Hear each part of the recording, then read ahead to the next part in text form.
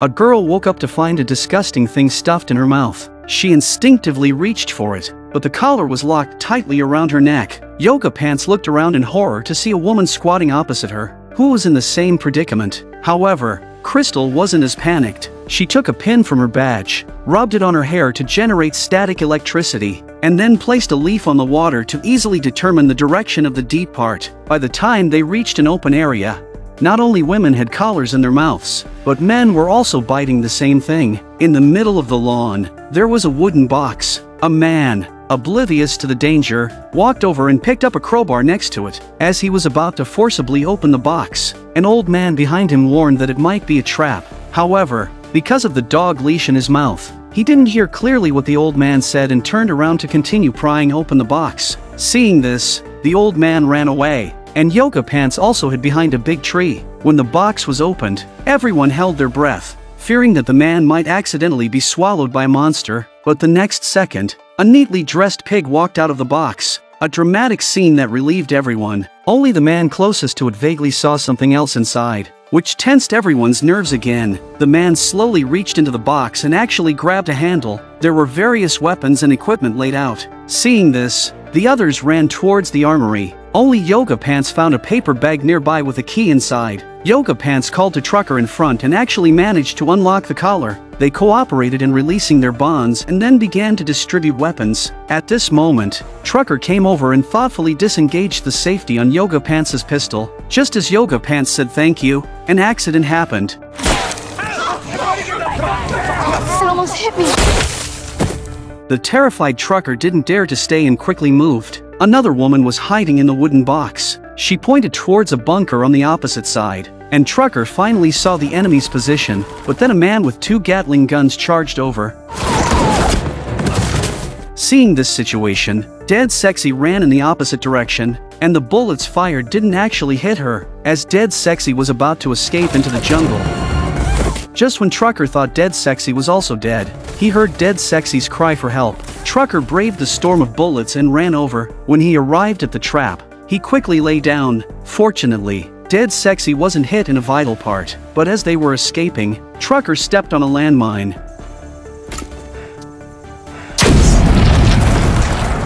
At this moment, the remaining people desperately ran towards the forest, but a metal barrier blocked the way for some. They took off their clothes, placed them on the wire mesh, and climbed over, but when it was Target's turn, an arrow flew towards him. What's that?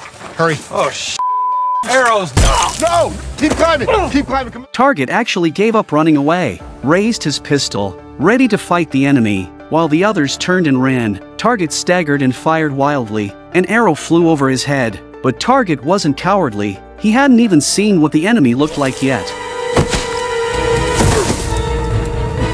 The 3 who had just run away followed a path to a road where there was a convenience store. After entering, Staten Island nervously began searching the house, and only after confirming that there was just a shivering old couple did they lower their guard. They first blocked the main door with shelves before asking about the situation, but Miranda said this was a small island and rarely did strangers come. Staten Island asked Miranda for a phone to call the police. He himself couldn't figure out his current location and could only ask the police to track the phone number. Unexpectedly, the person on the other end of the call readily agreed, which made Staten Island wonder when the police had become so easy to talk to. They thought they were about to be rescued. Big Red let down her guard and started eating, but in the next second, she seemed to be choked. Her complexion grew worse, and then she foamed at the mouth and fell to the ground. It was then they realized Big Red might have been poisoned, but it was too late. The Pop couple put on gas masks and threw a gas bomb.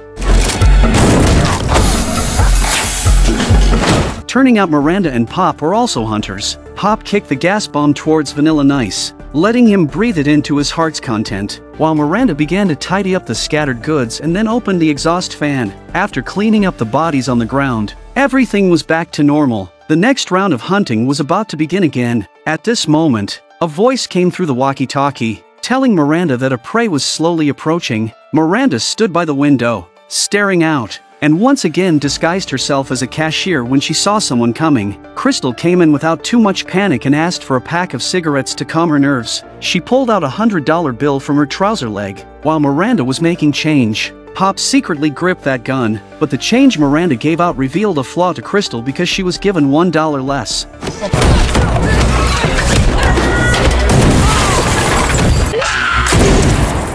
This was the first woman to counter-kill a hunter. Crystal calmly opened the cigarette pack, which was actually empty, and she found the 3 bodies in the storage room, further confirming her judgment. Crystal armed herself, then took off her coat, holding the gun, and walked out of the convenience store. There was a truck parked right outside the door. As she was about to drive the truck away, she found a wire on the handle, the other end connected to a bomb. At this moment, a hunter's accomplice's inquiry came through the walkie-talkie, and Crystal lay in ambush in the bushes. Before long, a drone flew over, but it hadn't seen the situation inside the house before it was shot down. Crystal instantly became alert because the person on the walkie-talkie must have realized something had happened to Pop. Gary, who fired the shot, also came out at this moment. He was also interested in the truck in front of him. Seeing Gary was about to get blown up, Crystal got up and kindly reminded Gary there was a bomb under the truck, and Gary then put down his rifle. To cover their tracks, they walked to the railway because following the tracks was their only hope of escape.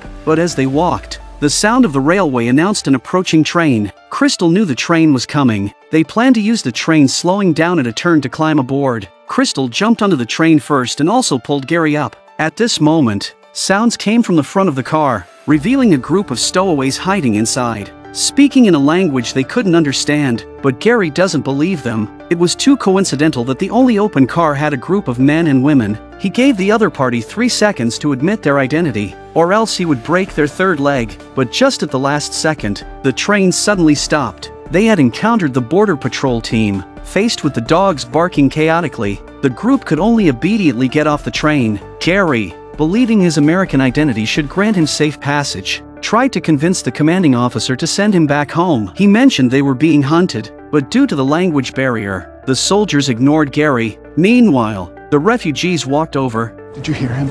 Did you hear him? That's bullshit! Crisis Mike, pretending not to understand, once again slipped past the soldiers' inspection. Gary was completely bewildered. He knew Crisis Mike was a hunter, but exposing him could mean death for everyone. Crisis Mike promised that as long as Gary kept quiet, he would let them leave early, only to hunt them down later. Unbearable. Gary, fueled by anger, lunged at him. A grenade fell out of Crisis Mike's backpack. Gary picked it up and stuffed it into Crisis Mike's pants. Seeing this, everyone ran for their lives. After the chaos, Crystal and the refugees were detained together. They were in a refugee camp, and Crystal, without a passport, could only share her story in front of an officer, where she met Don. However, the officer didn't believe their hunting story and treated them as if they were delusional. It's not long before Oliver from the embassy arrives and Don tells him about the hunt. Through their incessant talk, Crystal remains silent. She stealthily grabbed the handle by her side and lifted her feet. Something is...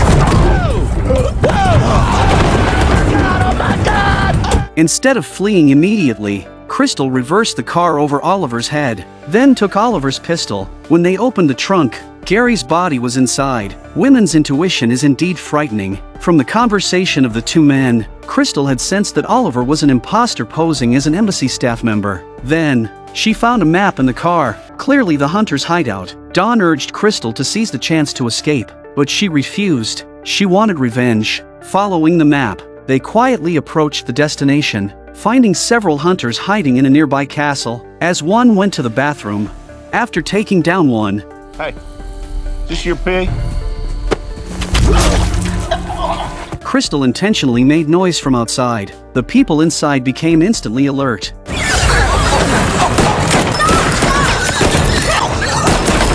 Seeing her pet pig killed, Liberty was devastated. It had been her pet for 2 months. Thinking the noise was caused by the pig, they all relaxed.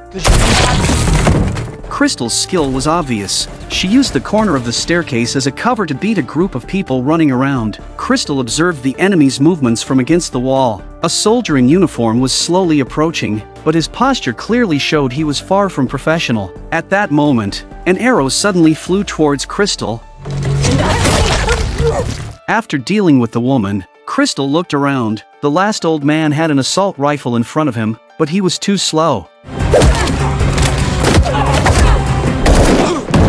By then, everyone in the castle was dead, and Crystal picked up a sniper rifle next to her. The man who had just been shot was still limping away. With that, Crystal had completely eradicated the stronghold. Just as Crystal was about to leave with her pistol, she was suddenly attacked. It turned out that Dale wasn't completely dead yet.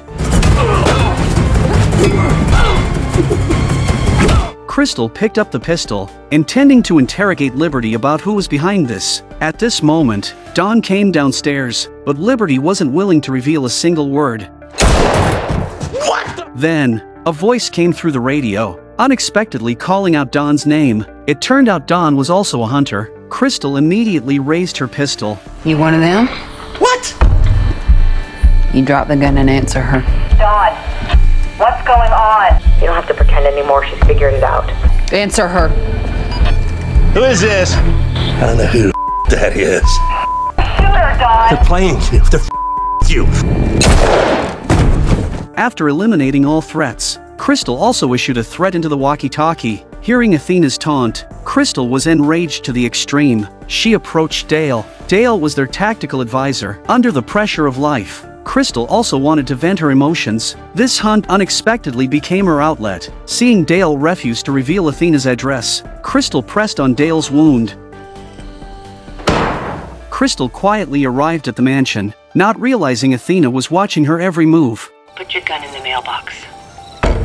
Why the f would I do that? There's a shaped C4 charge underneath the gate. Put it in the mailbox. Clearly, Athena was also absolutely confident and wanted a direct confrontation with Crystal. Obediently, Crystal placed her gun in the mailbox, and the gates slowly opened. Athena was confidently preparing dinner, the mastermind behind everything. She knew the background of each prey, choosing those from the lower social strata who had no family, but she slightly misjudged Crystal. The prey she sought was from the same place as Crystal, but their names differed by one character. This was her biggest mistake, leading a wolf from the battlefield into the flock. Crystal seized the dagger first. Unexpectedly, Athena was also quite skilled. Though she had only trained for 8 months, her close combat ability was no less than Crystal's.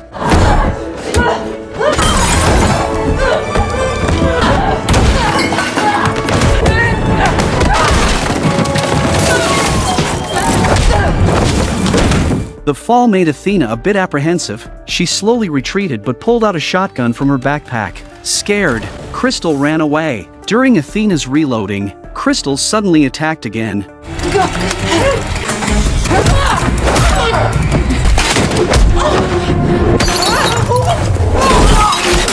This series of moves nearly cost Crystal her life. Athena picked up the dagger again and stabbed Crystal in the abdomen, but Crystal didn't dare to stop. She hugged Athena and fell out. This severely injured Athena. Both women were nearly exhausted, yet they still staggered to their feet, fighting from outside all the way back into the house. Athena reached for a meat cleaver next to her, slashing Crystal again. These two heavy blows completely depleted Crystal's combat ability. Athena kept striking Crystal in the abdomen. Unexpectedly, Crystal suddenly hugged Athena's leg. This move by Crystal was exceptionally ruthless. Crystal didn't give Athena a chance to breathe and attacked again. When they separated, the blade was already in Athena's abdomen, and she gradually lost her voice. In the end, Crystal lifted up her shirt and grabbed a flamethrower to sew up the wound in her abdomen. After everything, she changed into Athena's clothes, becoming the new mistress of the mansion. The film was quite impressive. Halfway through, it was still unclear who the protagonist was, and considering Crystal's beauty and physique, it's definitely worth checking out the original. Stay tuned for more exciting updates.